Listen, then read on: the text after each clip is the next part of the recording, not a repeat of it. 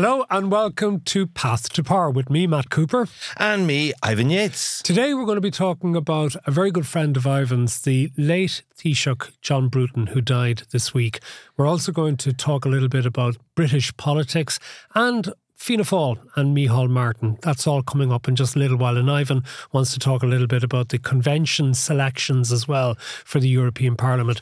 But first, I want to talk to you. And let's take a bit of time about talking about John Bruton as a statesman and Taoiseach.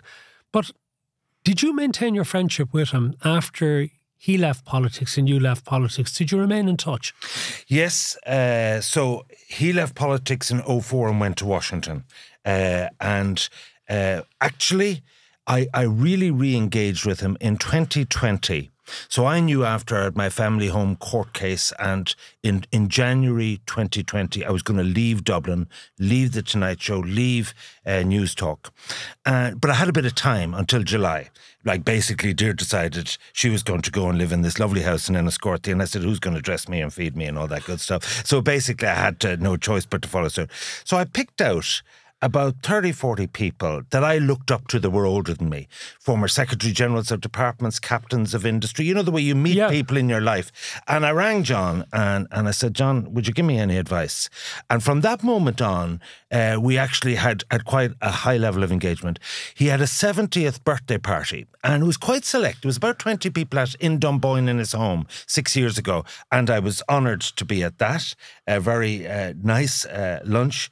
And so therefore, we always maintained our friendship. So then I was at Ballinrobe races, and Dan Egan, who was director of Young Fine Gael back in the day and the Fine Gael press office, this in the 80s, like dealing with backbenchers, he said, did you talk to John lately? And I said, I spoke to him about 6 months ago.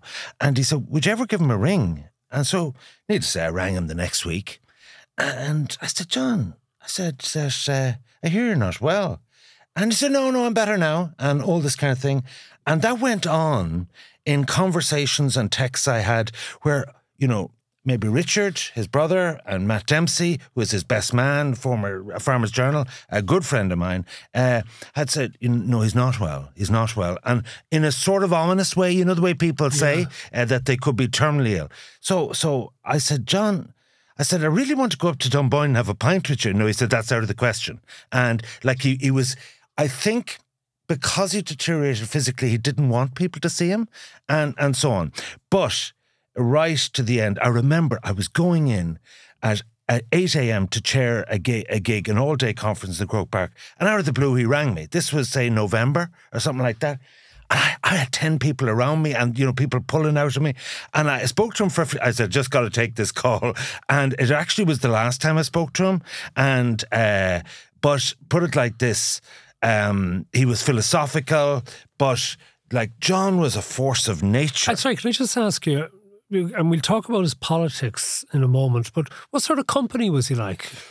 Okay, well, first of all, it depends on the circumstances. Like, if it was Monday and Ferryhouse races and he was Taoiseach, he would be well into the red wine, he would be ebullient, the napkin would be tucked in under his top thing, and you'd hear the roar of like a donkey's bray. He had some laugh, yes, exactly, the other side. It was a unique laugh. So, like my most intense time with him was after the 92 election, which I can go into detail in with you. But like, I have seen him under the most acute pressure. Like, remember, for most of his time, when he was leader of the party, from 1990 to the time he was Taoiseach, and after 97 to 2001, he was 16% approval rating in the polls. The party was languishing.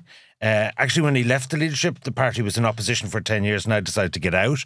But like, so I don't want to pretend to you that his real resource, like he was warm, he was empathetic, he was the absolute opposite of a populist. If he felt something was right to do with economics or whatever, he didn't care what the consequences of the votes were. He was very principled, and that would have fed into some of his religious views. Well, we'll get to the religion in a moment, but I was rereading his book, Faith and Politics, over the last couple of days.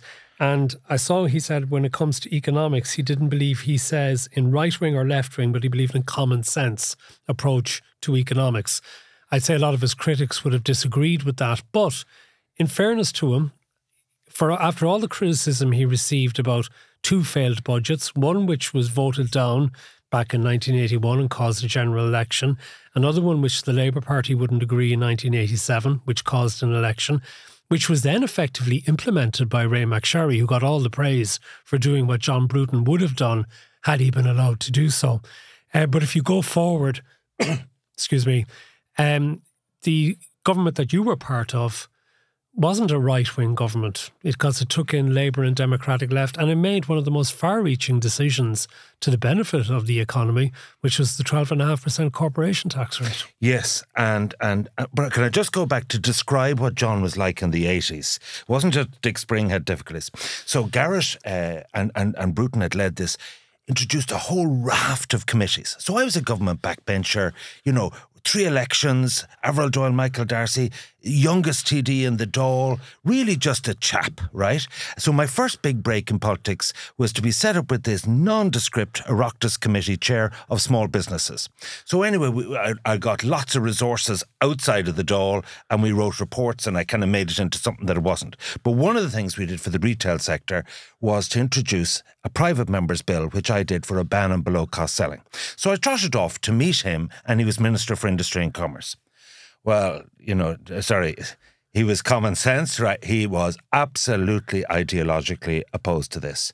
And it was absolutely to do with market forces, and he was against interference. Now, as it happened, he was shuffled back into finance, and Michael Noonan did it, and Albert Reynolds actually introduced an order for that, because there were some items that were complete lost leaders and the suppliers of those things. I'm not making an issue of the thing, but like John, so when the leadership, so Garrett stepped down, and I had made up my mind I was going to make a huge political play to back the winner. As I said to Sean O'Rourke, whoever is led into the winner's enclosure, I'll be holding the head collar. and I decided, so with Peter Barry, Alan Dukes and John Bruton. And I said, you know what, I'm going to back Dukes. All the cabinet backed Peter Barry. And maybe it was the wrong decision, but John actually did very badly. He was a bad third. So why did you go for Alan Dukes ahead of John? First of all, John was, I couldn't handle John. He was just so sort of stubborn and principled and so on. And he kind of was leading into the Cosgrave side of the party, and I was very much the Garrett side of the party. I also felt he was more modern, and I felt that Peter Barry was at that stage quite elderly, and it was just a stopgap, and so on. So what happened was, the leadership Dukes was a disaster. It was a disaster. Culminating in the presidential election, that was 87, in 1990. So and I was loyal to the Dukes at the end, but they persuaded him to step down. There wasn't a contest. So I then had a kind of lukewarm, hands-off relationship. He kept me on the front bench. This is with John Bruton, yes, when with he John succeeded Bruton. Alan. So then what happened was the 92 election came along. And I was kind of given enough rope to hang himself at this stage. And so basically what happened was, I said always the problems of the party much deeper than just I said if Brad Pitt was leading the party, we wouldn't be doing well. And that we had to get more identity and branding and all that kind of thing, and reorganise the party and do various things. So what happened then was, in 1992, it was another disaster. Instead of it being expected that we'd win power, Labour swept the boards and Fine Gael lost 10 seats. He wasn't able to put a government together, and there's a Fine Gael rule that every leader that isn't, you're not Taoiseach after the election, you must have a vote of confidence, a secret ballot vote. And he really struggled with this. And then what happened was, he actually turned to me and it started to shore up his defences, and we became intensely close. I suggested... Why? What changed your attitude? Oh, I wanted to be him? in the cabinet. So I realised the Fine Gael... It was a calculation on your part. Oh, no, sorry. The power is in the eye of the beholder. It wasn't shared ideological beliefs or anything like that. No, just... sorry, I always knew, and people close to me knew, there were 6 cabinet seats if Fine Gael got into power. But sure, there could be 40 or 50 people in the parliamentary bar, so you've got to be very tight with the leader. So then what happened? Why are you laughing? This is the cynical calculation of it all. No, sorry. But then what happened was, things weren't improving. So basically what happened was, one day at the front bench, 4 people, members of the front bench, Alan Shatter, Charlie Flanagan, they'll come to me, resigned. and it was an absolute coup. With Michael Noonan? No, he was supporting it, but he wasn't. He wasn't one of the four. And basically, the situation was that it was a complete, forgive the expression, shit show. It was an internecine battle for power, because it now looked like, Fine Gael might be in the next government and so on. And basically, I had said to him after, what you need to do is you need a female leader. I suggest Nora Owen, she's Dublin. I went to him and said the party's finance... Deputy leader, presumably. Yes, deputy leader. Yeah. I went to him and said the party finances, party owes $1 million. Michael Lowry raised $1 million for Semple Stadium, get him. And I said the person who really will transform the organisation is Phil Hogan. And it actually ironically they all became much closer to John Bruton as the years went by than I actually was. But at this pivotal moment of vulnerability and weakness, I was the closest person to him. Roy Dooney and Neil O'Mallor were there as party paid professionals.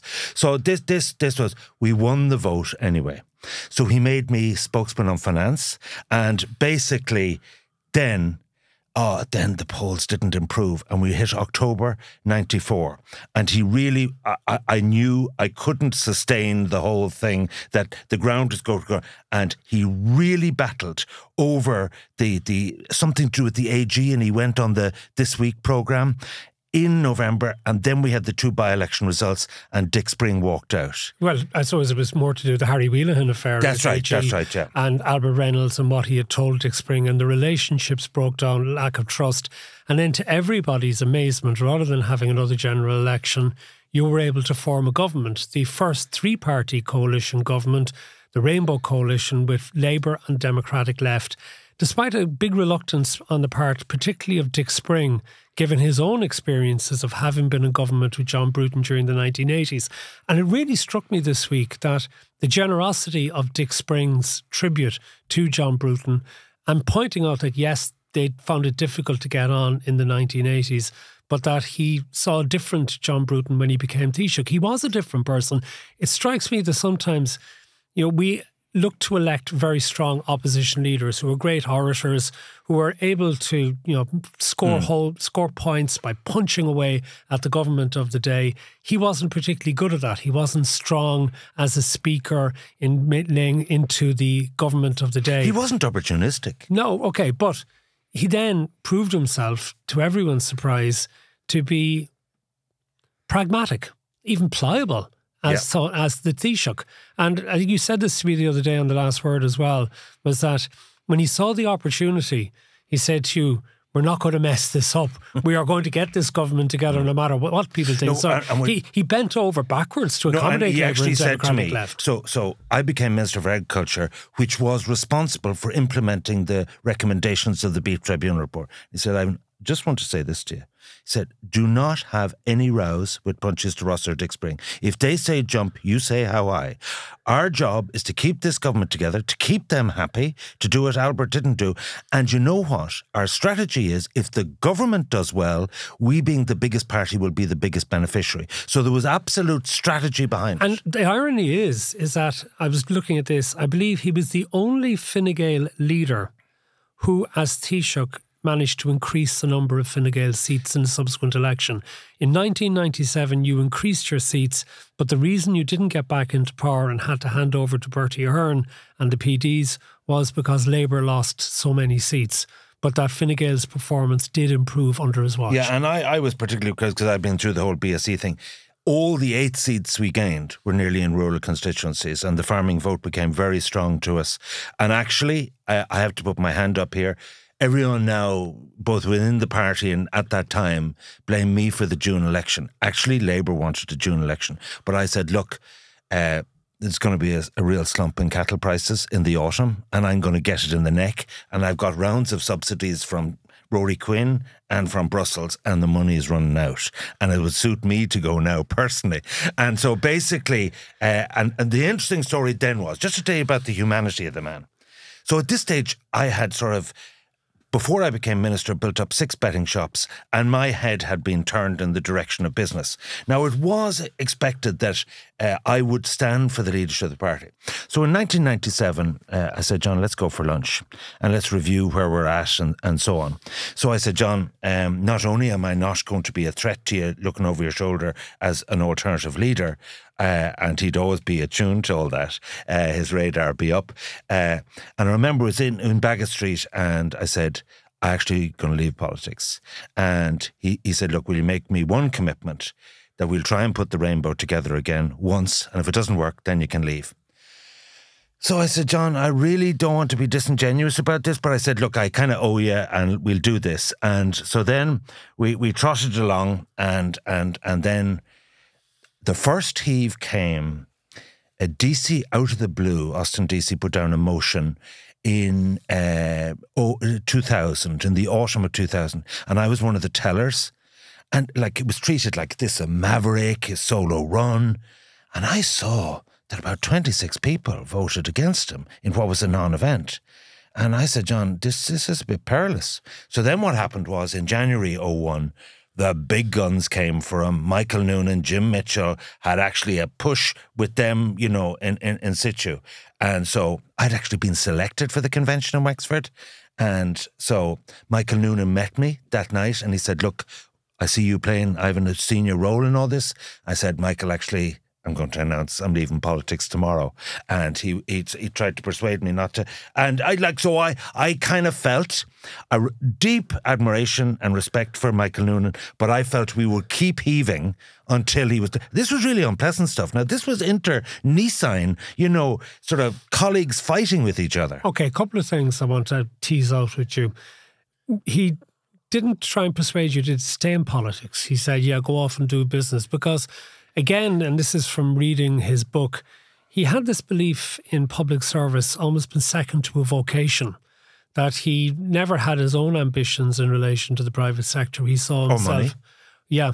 But I suppose people would argue he came from a bit of money, so he had a bit of comfort in relation to that old money, and which in some respects gives you a degree of freedom to perhaps maybe be a better politician, even though he was scoffed at by many for being wealthy.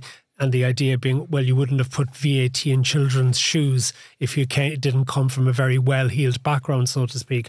But did he not try and persuade you that forget about going into business, and particularly the business of gambling, when you should be continuing your work as a public servant? No, he felt... I think the loss of the 97 election, although it wasn't a Fine Gael problem per se, as you rightly said, he actually felt it was doable. But actually, I actually felt something different. The day I left politics, I said to people, Fine Gael are not going to be in power for 10 years. I am not going to waste my time on the opposition benches. Time is too valuable. I was now in my 40s. And so basically, and all the problems were deeper than John Bruton. As you said, our lowest vote ever was in 2002. The other thing that's very interesting from that period as a minister, and we'll get to the North in a moment, but the divorce referendum in 1995 fascinates me because I saw some people saying during the week that this was the start of the liberalisation of Ireland. I disagree slightly in that I think that the previous government's decriminalisation of homosexuality with Maura Gagan-Quinn as the relevant minister was probably the breakthrough moment of change. Mm-hmm. But the divorce referendum was incredibly significant in 1995, given that it had been defeated in 1986, the previous attempt to allow for a divorce to happen. And famously, you mentioned Liam Cosgrave back at the time in the 1970s voted against his government's own contraceptive legislation and became something of a laughingstock, but allowed his own religious faith to take precedence over serving the government and indeed you could say the state.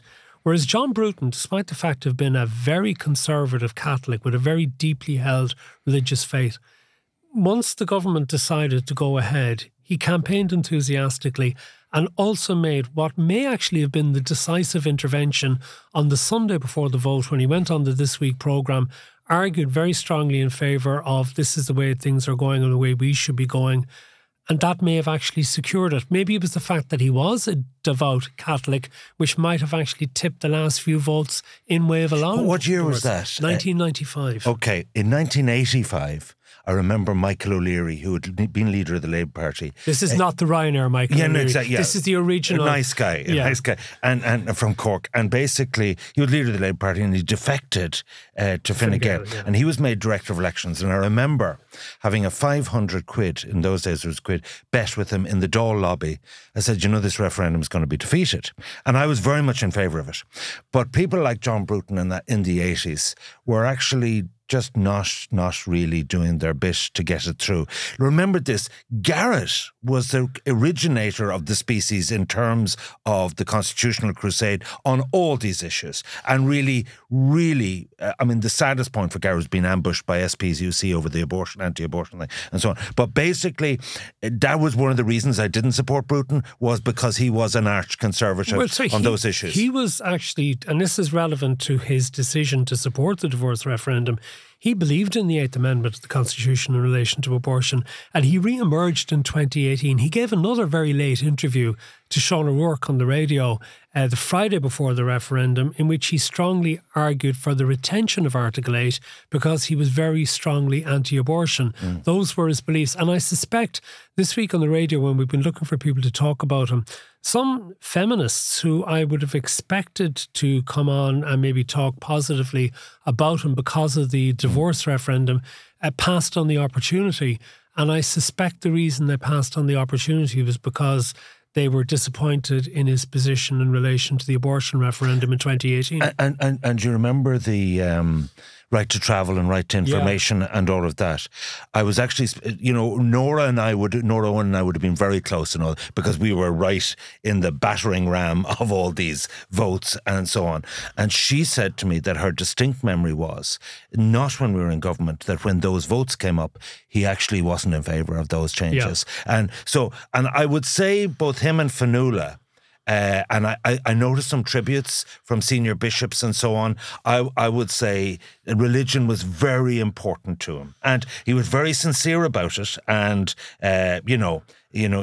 someone like me, if it's populist to be religious, I'll be religious. But if it's not populist, I'll go the other way. He was actually committed to the thing. So I actually think, there's so many things we could do, but I would say this.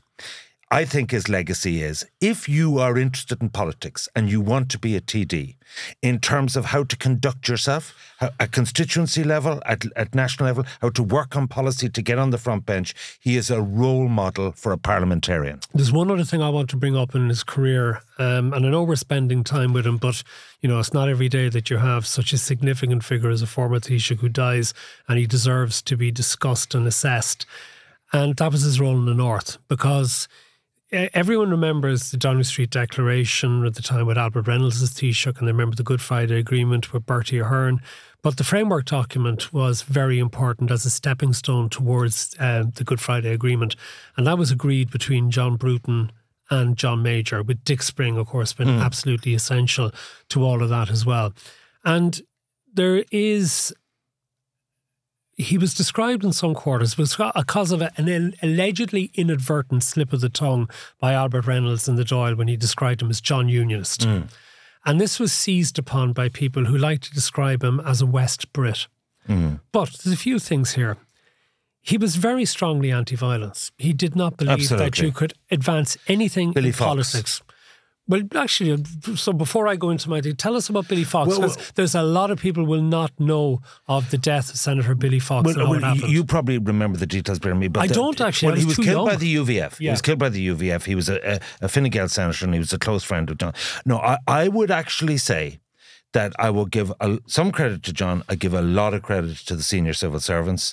I give a lot of credit to the Anglo-Irish Agreement, and I give a lot of credit to Dick Spring. In fairness, can I say that he was absolutely pathologically opposed to violence, as you say, and to Sinn Féin. Sorry, and because the IRA, he was absolutely he had to the point that it was an absolute principle. Where I think he did make a difference was when he became leader of the party. You become involved in monthly meetings for every summit with the European People's Party, even though you're not Taoiseach.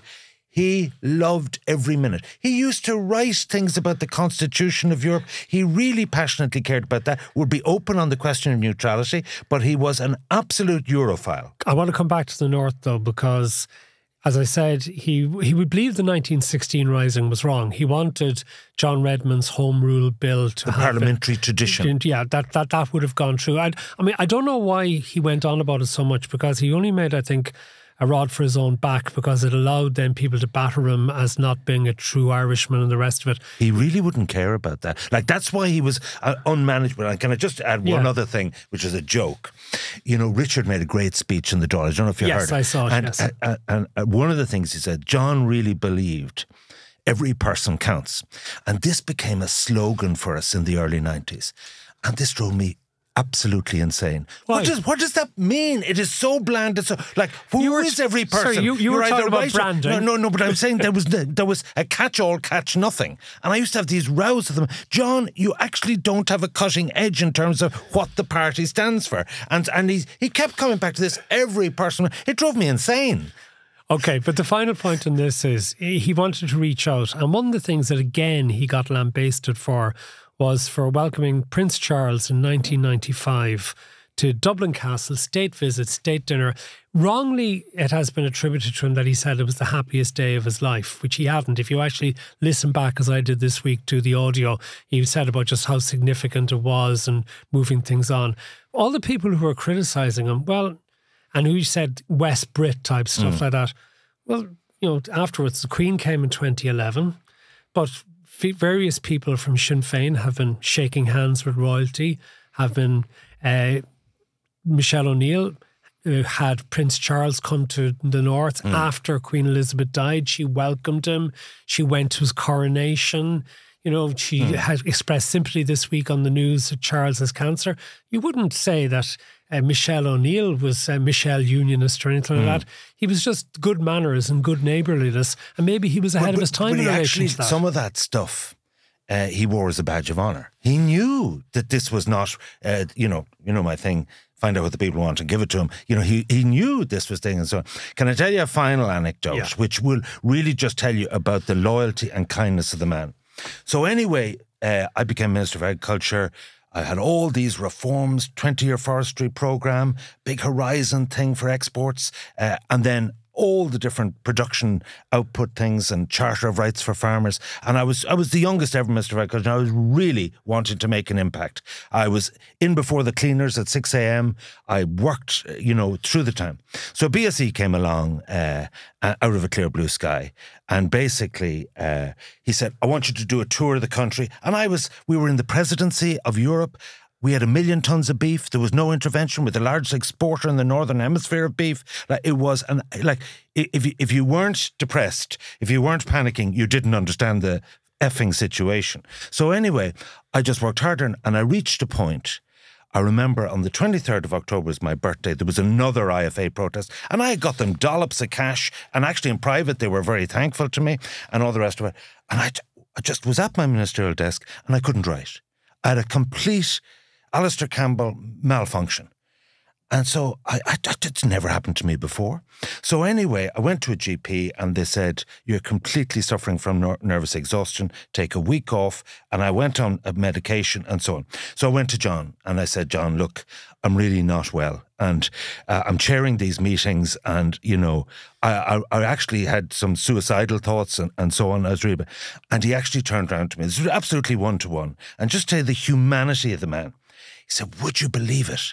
He said, I had an instance like this when I was in finance, and there was a European someone me, and I actually thought I got a heart attack. And I went to hospital, and they did every cardiac check, and I never had a heart attack, and it was to do with nervous exhaustion. Yeah. And he said, anything I can do, he said, I'm sorry for sending you all over the country, and anything I can do to help you.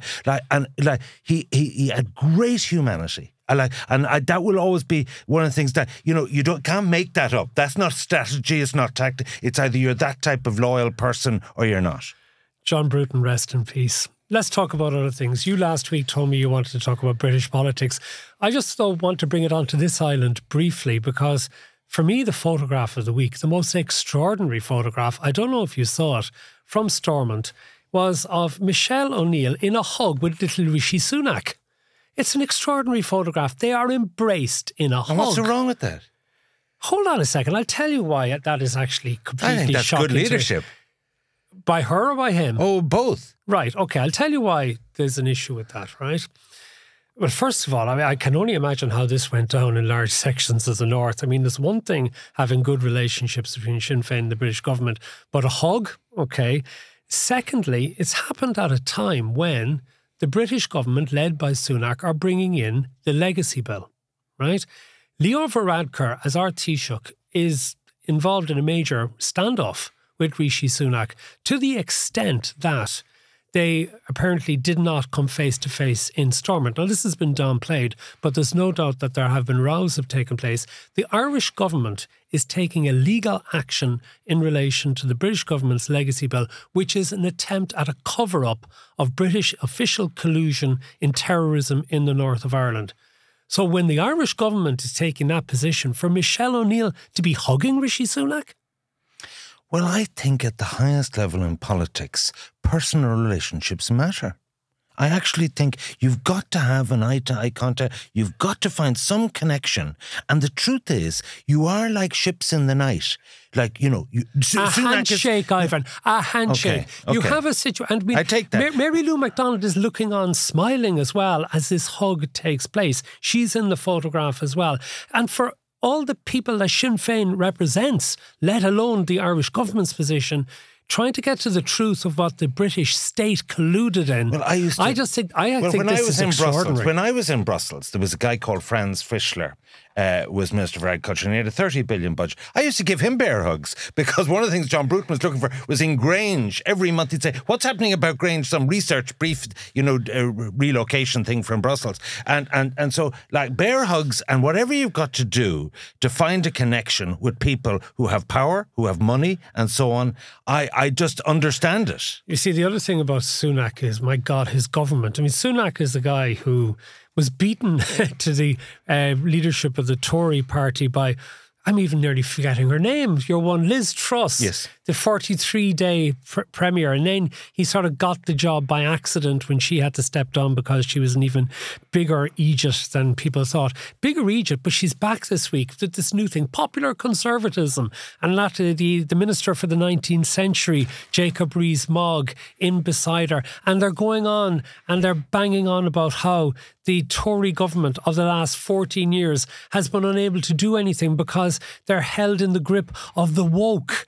It is nonsense. That's a swear it is jar the word. nonsense. It is the greatest nonsense. Okay. And this British politics has gone mad, and the Conservative Party has gone mad, and they are shagging up their own country royally, which is not necessarily good news for us, albeit the one upside of Brexit is I think it has actually helped with us getting further foreign direct investment, because an awful lot of multinational firms, looking at the mess things are in Britain, have decided much better to be in stable Ireland with access to the EU rather than being in self-harming Britain. So the reason why I wanted to take a deep dive into British politics, I think there's a lot of synergies. First of all, in May 2010, David Cameron came into power, and like Fine Gael did in February 11, and basically they've been in power ever since. So is there an analogy between the two?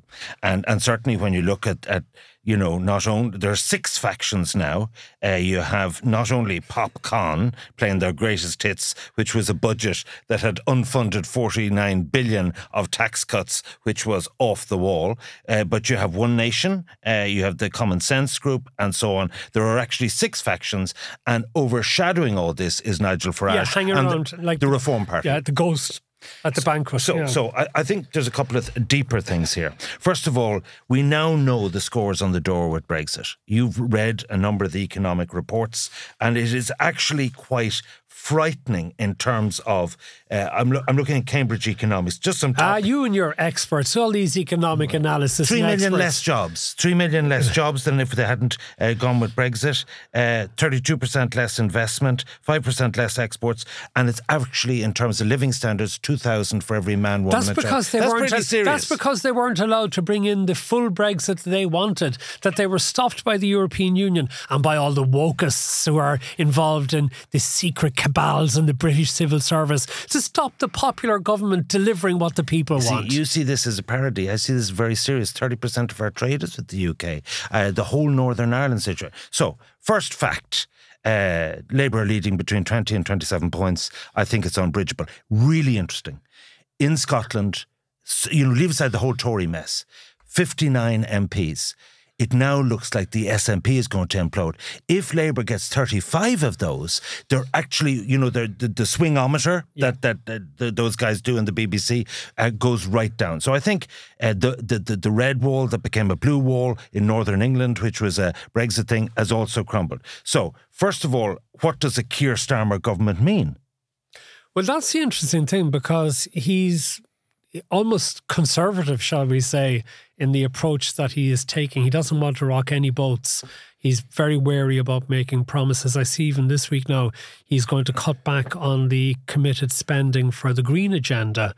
Again, it seems to be that he doesn't want to scare any potential shift of votes from the Conservatives over to Labour. Won't rejoin the customs union really in the first term. No. In the second term they might, but he's definitely going to have a new EU relationship between the UK. The problem for him is, what sort of relationship will the EU want? Because he's going to be the latest sort of Brit coming along looking for an a la carte relationship with Europe, only give us what we want. And they're going to turn around and say, well, look, you made your choice. You decided to shag off. You're the ones who decided you didn't want to be in the single market, didn't want to be in the customs union. Europe is getting on without them. Now, that said, Europe isn't powering ahead economically. Germany is one of the most fascinating cases at present. What's happening in Germany probably deserves some of our attention. And there's a lot of political upheaval as well. Something we'll come back to at a later stage. The most interesting thing to me about Britain is this. So we would have always thought about class politics. Labour, the biggest thing Keir Starmer has, he's not Mr. Corbyn. Is not Jeremy Corbyn. And so therefore, I'm really fascinated by some of the research that's been done into not class politics, middle class, wealth, so on. And people say that you join the Conservative Party at the average age of 53, which tells you that people go on a journey. And, what do they say? If you're not socialist in your 20s, you don't have a heart. And if you're not conservative in your 50s, you don't have a brain. So I put it like this. I'm still trying to make up my mind where Matt Cooper fits on that index. I'm trying to think where you fit. No, but really look at the research. 64% of pensioners voted for Boris Johnson. And it looks like in some of these new towns, if you look at the under 24s, the opposite, over 60% are voting Labour. And really what I'm saying is, and this is the mirror image of Ireland, on issues like we should get rid of all the objector culture. We should fast forward on planning. We should have vast areas of housing mass development. All the youngsters say, yes, yes, yes. And all the old people who are the Blue Rinse Brigade and the Untashka Brigade all say, no, no, no, no, no. And this is actually what's driving change in politics, both in the UK and Ireland, which is not a class divide, it's an age divide. But the other thing as well, I thought, which was very pointed this week, is a couple of instances of Sunak and the type of leader that he is. The Piers Morgan interview, where they ended up doing a bet as to how many people he would manage to deport to Rwanda. I mean, that's pretty Piers crass. Morgan sort of manufactured that. What was he to do? No, I'm not going to have a bet. I'm not confident. No, right. Not that he's not confident. I think all he had to say was, Piers, this is not the type of thing that you do betting on. We are talking about people's lives here. But he actually was just so weak that he blokily went along with it. Then there was also an incident in the House of Commons, and there's a case of a trans teenager who was murdered, and 2 people convicted last week for the murder. And their parents were in the Houses of Parliament. And Sunak, rather than being able to actually have a comeback against the points that Starmer made at Leaders' Questions, went into his usual reciting of so-called failings of Starmer, and then made it, you don't even know what a woman is.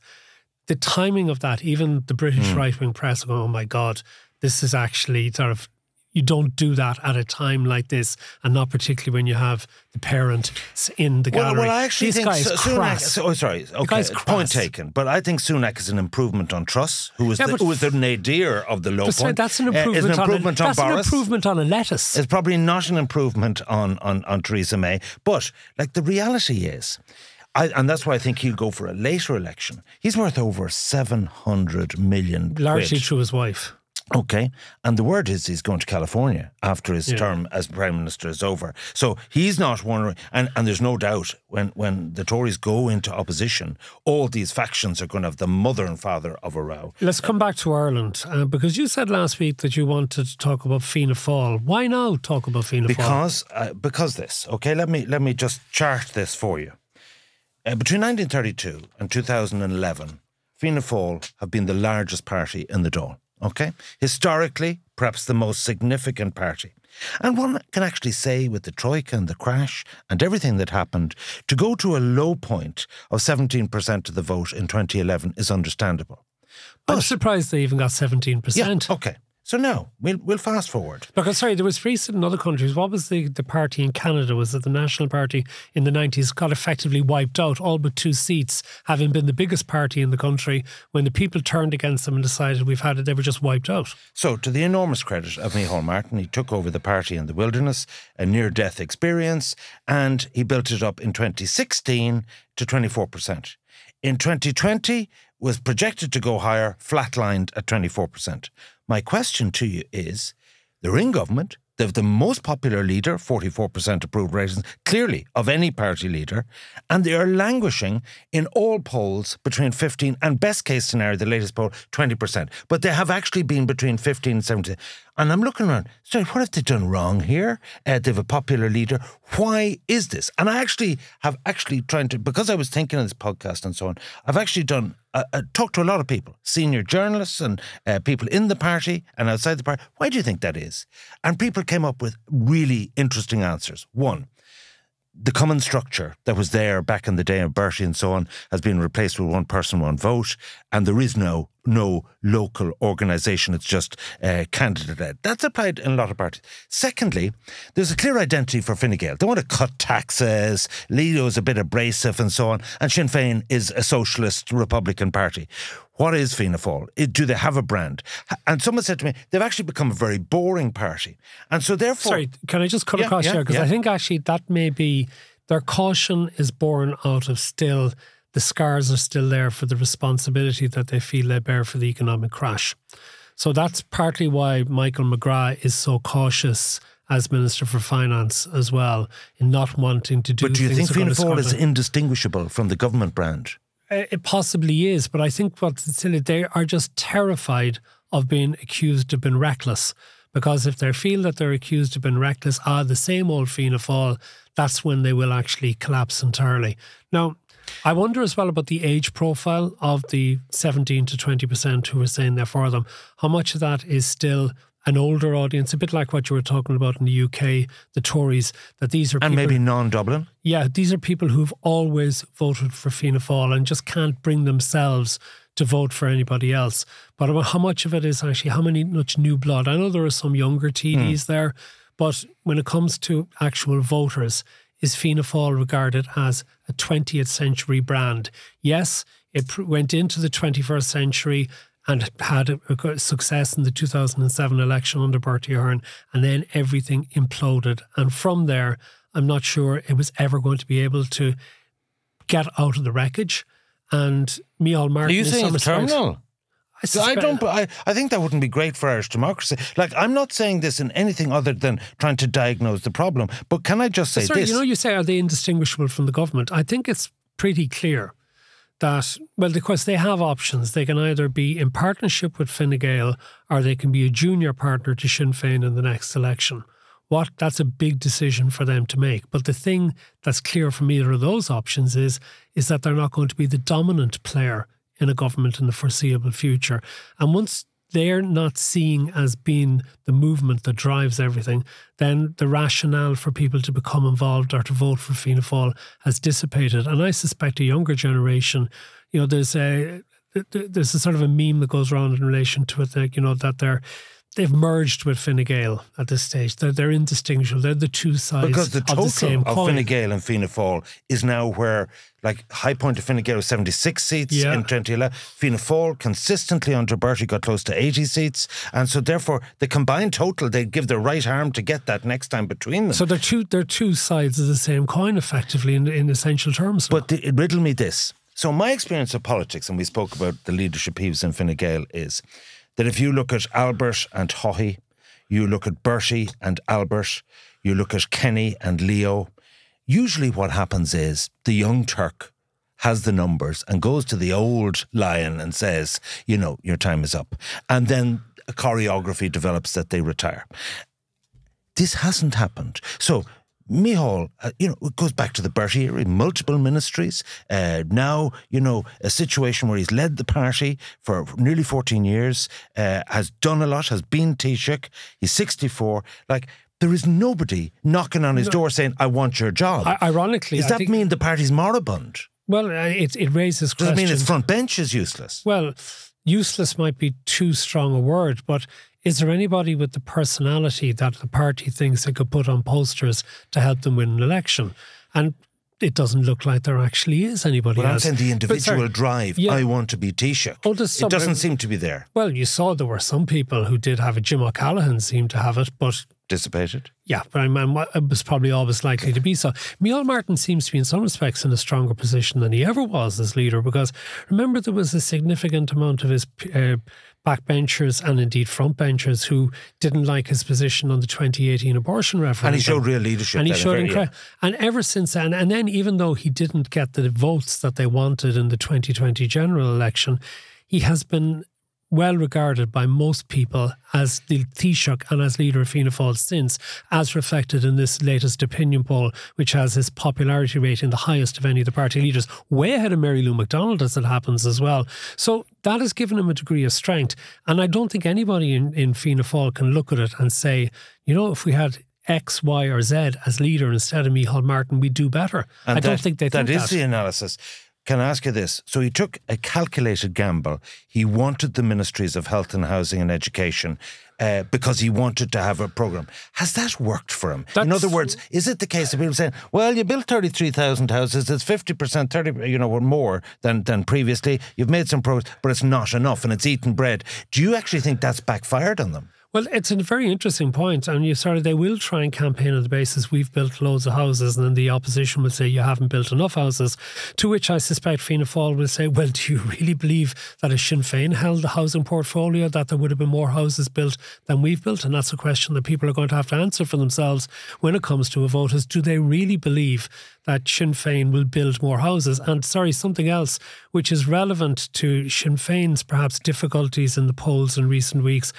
More people I've been talking to say that they believe that the comments by Mary Lou McDonald on housing and bringing down prices in Dublin has actually gone against the party, and that actually is something that is going to have to deal with. So I'm still predicting in the next Dáil, Fianna Fáil will have more TDs than Fine Gael. I actually think, there's a kind of a poll shy thing. People won't admit they're voting for Fianna Fáil. Okay, listen, we've probably gone a little bit longer than we usually do in this podcast because we spent correctly so much time talking about John Bruton. But I know there is one thing that you want to finish out with.